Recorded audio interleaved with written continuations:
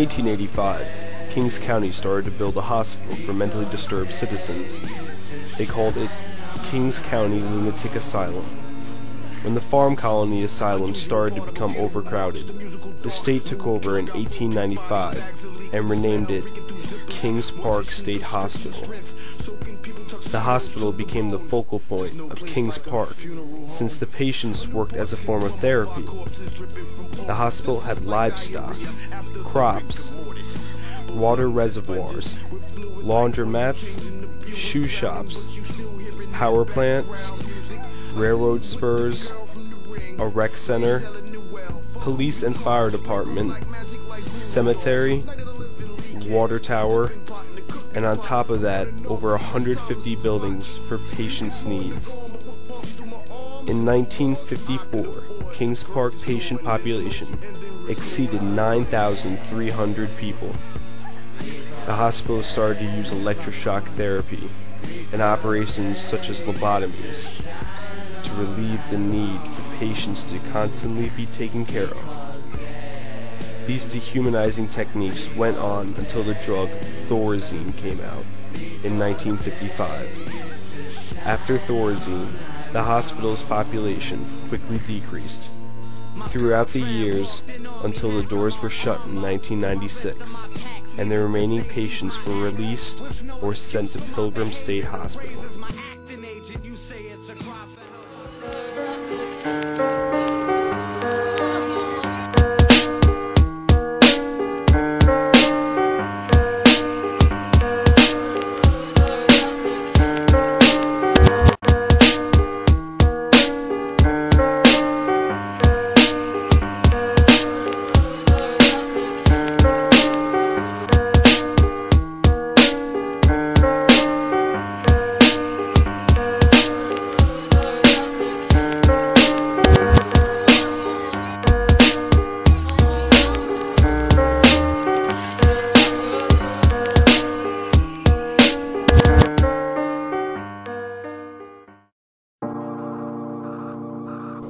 Building 7 is one of the newer buildings in Kings Park.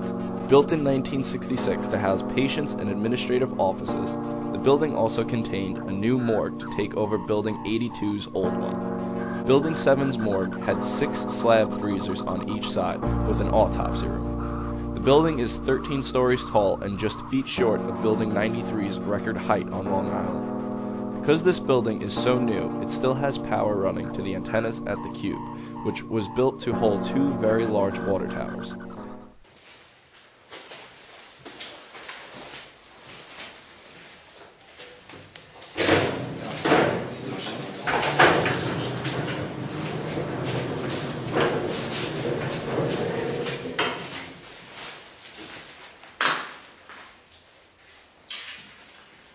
I'm gonna go around the other side and get the surgery room.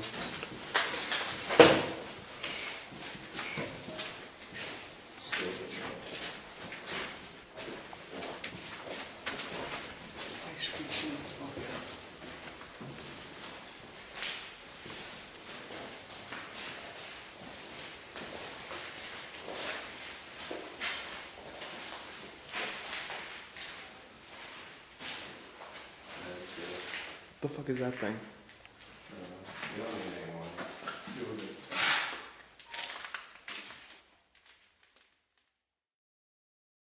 The Buckman Hall was named after Buckman.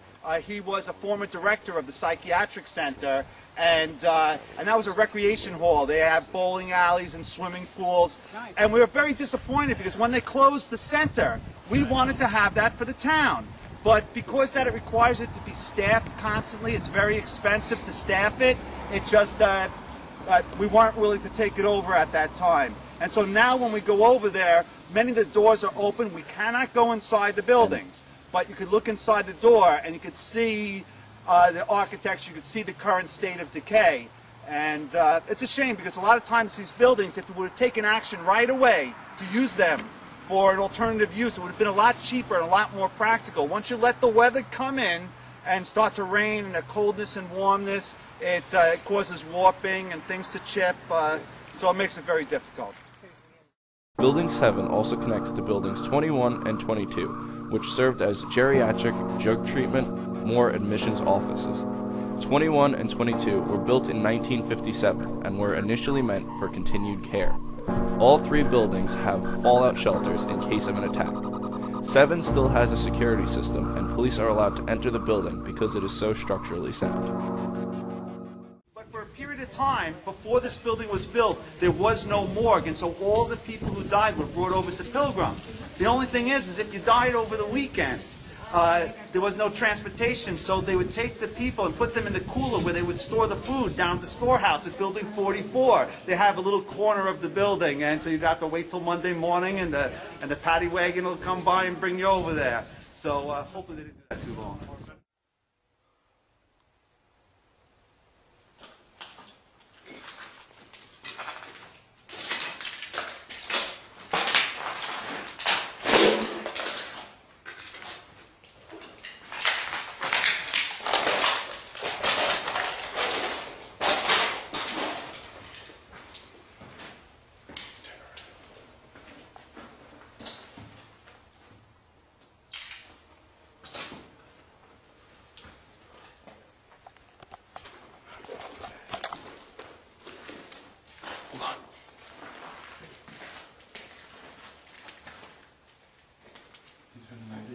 Yeah.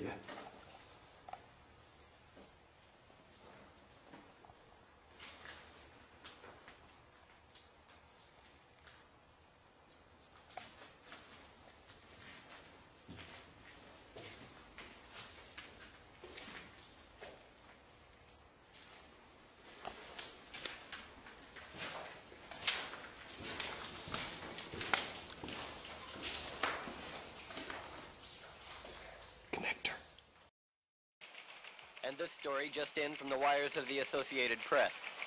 The incidence of mental illness in the United States appears to be on the increase. He's losing his mind. Strapped to the bed, semi-conscious acting dead. Spit on the head nurse, I got brushed like I smacked the fed. Holding me down while the nurse brought me drugs. Took out the needle like Rock Raider and shot me up like Courtney Love. Got zombie on how dog, look how I'm walking. Standing around. In 1933, 3 buildings were built into a complex called Group 4, or as we call it today, the Quads. The Quads are made up of 3 separate buildings attached by Building 42, and each stood 4 stories high.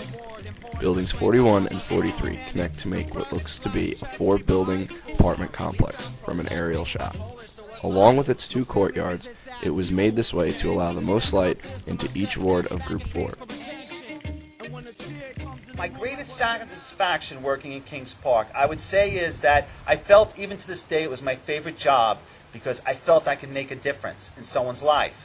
In the sense that, again, a small act of kindness. I felt like me being there, the psychiatric center was a better place because I cared about people, and I felt a deep connection with all the people there. My mother had worked with developmentally disabled children, and so I was always exposed to that, and she impressed that upon me. You have the ability to change. You may not have the ability to change the world, but you can make your part a lot better, and that's the perspective I took. Building 42 had a kitchen and dining hall for the geriatric patients of 41 and 43, and smoke could be seen rising from the cupola on top of 42. The cupola on top frequently caught fire from all the grease, but fortunately it never burned down.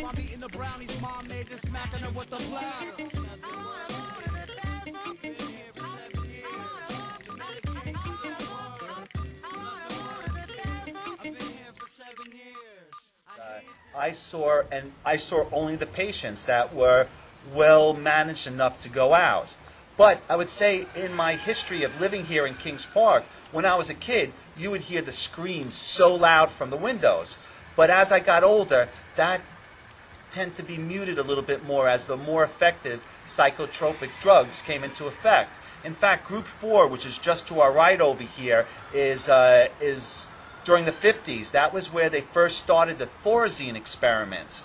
And it was definitely a dividing line. It was before Thorazine and after Thorazine. The whole manner of the psychiatric center changed. And so if there was one drug I would point to that was really made the change, it would have to be the Thorazine.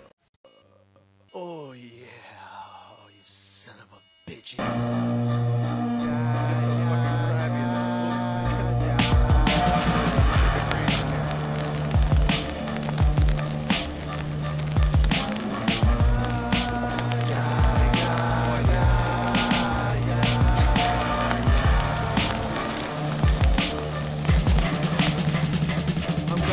Building 23, also known as the Rec Center, was built in 1970 to allow patients time to relax and have fun. The center came equipped with a pool, library, movie room, bowling alley, gymnasium, bingo room, and a stage. This gave the patients freedom to play games and enjoy themselves. Today, Building 23 has ample damage to both the interior and exterior of the core structure.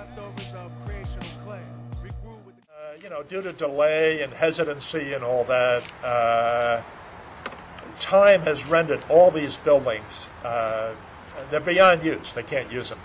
Now, I know a year or two after they closed in 1996, Ken Marion, who was the public informations officer, told me that there's only 4 buildings that can be salvaged after closing, after a year or two of closing, which was Building 23, Buckman Center, Building 7.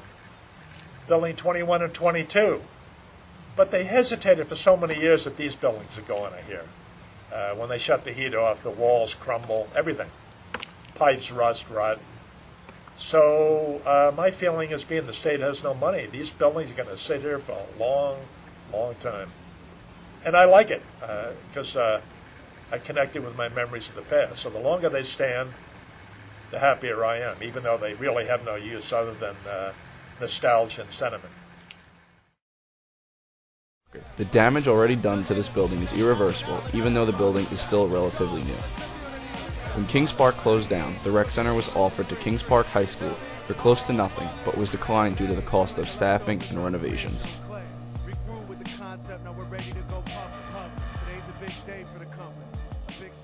So a great legacy of this place.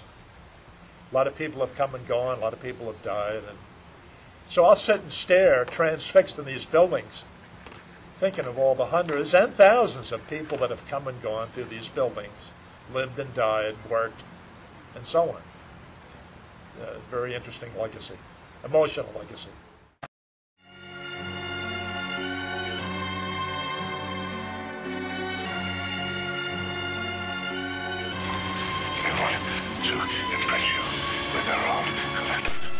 Over 100 years running, Kings Park needed various power plants to fuel this operation. In 1892, Building 59 was built as the first plant. It later was made into a medical records storage building, when Building 5 was erected in 1939 as a second power plant. Later turned into a lock shop in 1968, Building 29 was created just feet away with a brand new coal stack. Coal trains ran right next to the building, and you can still see the pillars the train stood on. The plant was later modified to burn oil and natural gases, so the railroad spur was taken down. And the inside of the smokestack is lined with these bricks. Once it's hot, then it cools off. If it isn't maintained, all the inner lining begins to crack and fall down. And that's what all these bricks have done. It's all filling up and it's piling up inside the tower. A while back we made a video about this. We wanted to bring attention to the problem, and so now what the state does is they come by every 6 months and inspect it. They say it's structurally sound. I believe them, but we sleep well knowing it's now being inspected on a regular basis. Terminator.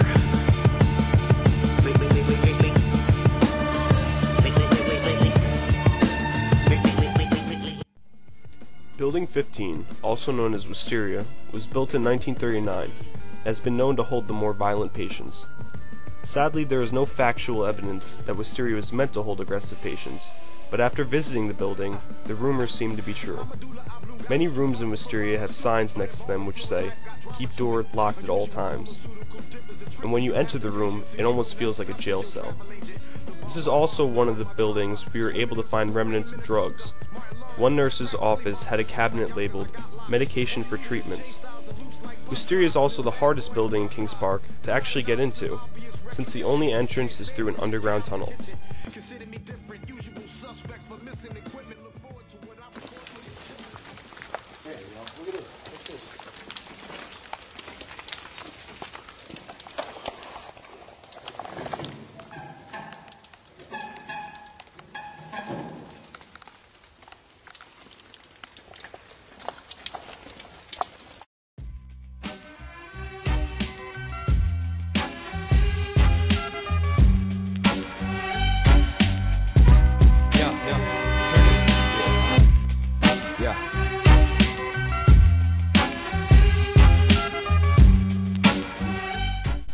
Building 80, also known as York Hall, was built in 1932 to allow patients a chance to either watch movies or create and reenact plays. York was built like a smaller version of Glenwood Landing's theater, except there were no seats on the floor, only the balcony. York's theater was built with a skylight above the stage, which is now used by pigeons as an entrance. The floor is covered with their droppings, and the noxious fumes are almost unbearable. We have some old pictures of York Hall, and what it is it's an all-purpose theatrical center. They had basketball games, they held graduations here. When I was a kid, we picked up our KPY equipment in here. It's beautiful. They have these, at one time they had beautiful chandeliers. This is one of the first buildings that we're working on with the Nesquehogue River State Park Foundation to rehabilitate and use this again as a community center to put on plays. And we have a women's theater group who's interested in this, the Armont Theater, and what they do is they put on plays that are of social significance to ladies. And so we like this because you only have to staff it when you're having events, and events pay for the staff, because whenever deciding what you're going to do with the buildings, you have to have a way to pay for it. So we're currently working through the red tape right now to try to work it out, but our website is ourstatepark.com. You should stop by and visit it, and it's good to be involved, because it would be a shame if they tore down a building like this. So. In 1939, Walter Freeman created transorbital lobotomy. Lobotomy was done initially using an ice pick, but later the leucotome, then orbitoclast, was created for the operations. Lobotomy was done by electroshocking the patients unconscious, then inserting the leucotome into the back of the patient's eye sockets and blindly moving the instrument to destroy nerves in the frontal lobe. Lobotomy was done to keep violent schizophrenics calmer, and was even done to children with cases of ADHD.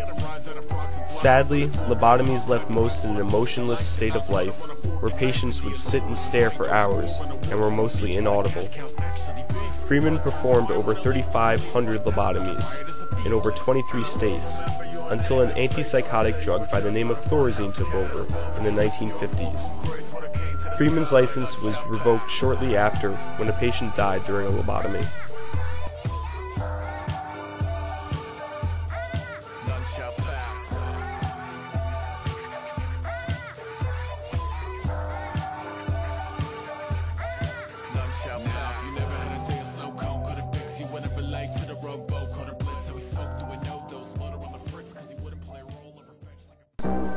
In 1939, Building 93 was built to alleviate the problem of overcrowding at Kings Park.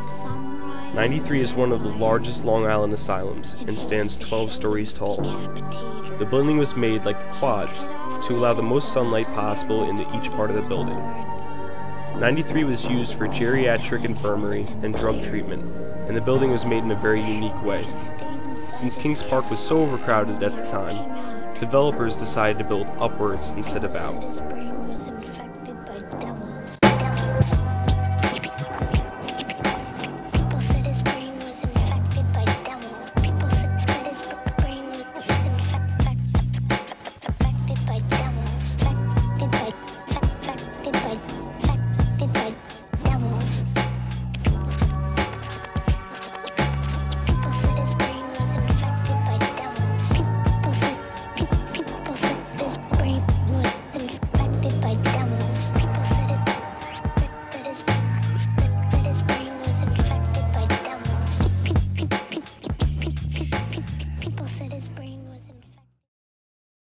When we were growing up, we used to call it Dracula's Castle or the Devil's Throne. This was built in 1939, I believe, and you see how it's stepped going up. There's like a stepping action. What that is that there are day rooms in the front of the building, and the patients on the very top of the building were the least functional patients. They couldn't go out by themselves, so they didn't require a large day room, and so they put them on the top floor. The second tier is for higher functioning patients. They required more of a day room, and finally on the bottom it stepped out one more step, and those were patients who were allowed to roam around the grounds and required a little bigger day room. The building was made with day room steps that came down the side of the building. This allowed staff to keep the more bedridden patients at the top, since they had no need to exercise. The lower levels were made for the physically able patients, who could walk and needed more dayroom space to move around. When Kings Park began its release of patients, starting in the 1970s, the upper floors began to close, and followed its way down until the building's doors were closed for good in 1996. Because Building 93 is so large, it is the biggest attraction to urban explorers, and has become the most vandalized building on the property. In 2001, a fence was built around the building to keep out unwanted vandals. There are many holes in the fence that local police try to board up, but every few nights, a new hole is made.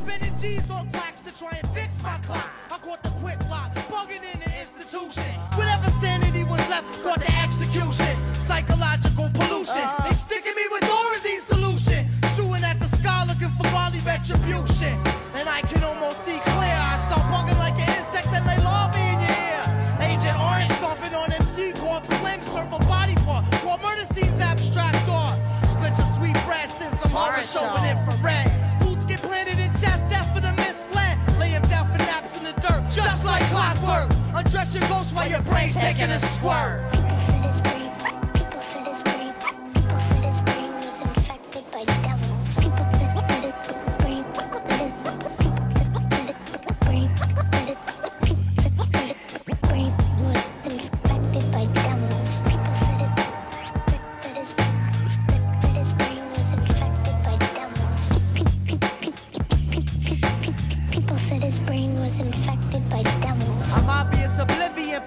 Science, fuck your head up like cornrows put in by blind giants. Haven't been with it since the last corpse kidded. Wore a bloodstained smile and told the cops he did it. Of course, the most raw throughout the 914-10940. Got you be shook like Doc Moro. Pour beer out for yourself because you're walking dead. I'll burn your house down like a fucking talking head and get high like fuck and pick apart my brain. Dissections made mentally cause infections. Break you with inventions, sick intentions. Most MCs lost in my sentence. I'm strictly be on it back, come and get me. Hemoglobin left from a lick like a hickey. Leak smoke got me ready to murder a rookie. Killers on your block tucking they dicks like Tootsie. Come and witness what your shit miss. Watch the Glock kiss. Little sis wetter like a Baptist. Inconvenience, dilemma like sitting on Venus with no shuttle, treeless. Try and pick apart some Major Orange perception. Catch frontal lobe damage and not manage correction. I smell leak smoke left by the anonymous. Beats brought back to life die when I'm embalming this. Come around and get your ass shot to clusters. I'ma play the engines with the arrows, you be custards. Back, I ride up on ya. Divorce your head and neck and scalp it. Ripple for your flesh and make an outfit.